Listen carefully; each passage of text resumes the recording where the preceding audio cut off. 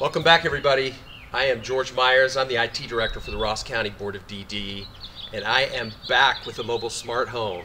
It has been a long 4 years. We've had some ups, we've had some downs, we've had some bumps and bruises, as you can see here, but we are back and ready to roll with some new technology in our mobile smart home.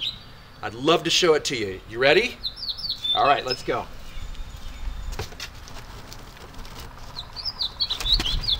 This is a little hard to open sometimes. I think it's locked. Let's see if someone's home.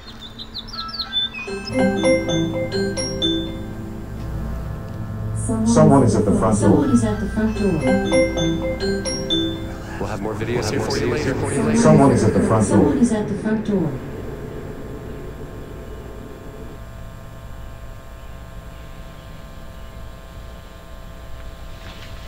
What is that? God, looks familiar.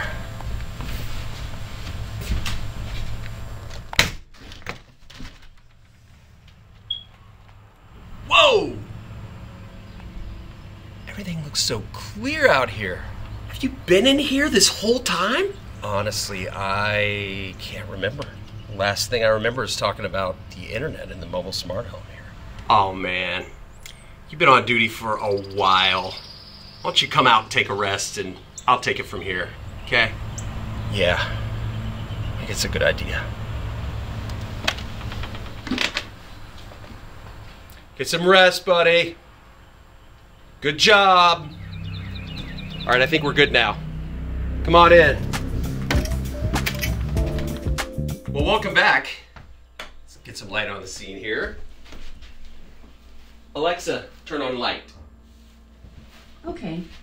So it's been 4 years since we did some videos on the mobile smart home, and we wanted to bring everybody up to date on kind of where we are now with the technology. And, you know, we've had some new things added and some things taken away. So we figured that was just the best place to start. All right. Okay, so one of the things we wanted to start with is some things that just look differently visually as you glance around the mobile smart home. One of those things is these tablets. You can see they look a little bit different. What we used to have is, but now as you can see we have a much simpler interface.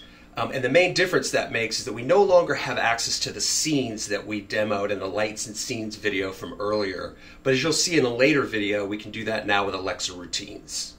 All right. So another difference that you might notice, where this security panel used to look like this,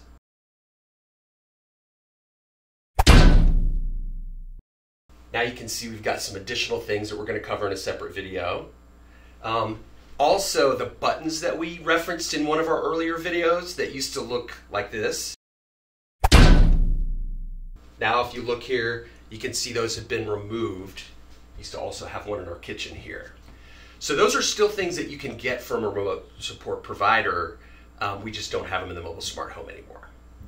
All right, one last thing that's kind of visually different. If you were to look up in the corner here in our kitchen at our camera, it used to look like, okay, but now you can see that's a new camera.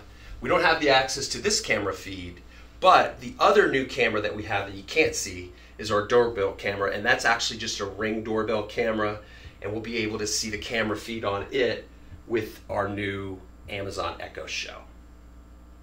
All right, one last thing that's different, although you can't see this, is the fact that our internet service that we talked about in one of our earlier videos can no longer be paid for by Medicaid waiver.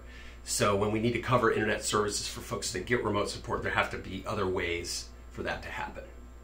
All right, stay tuned for our next video where we're going to talk about our new TV and voice remote.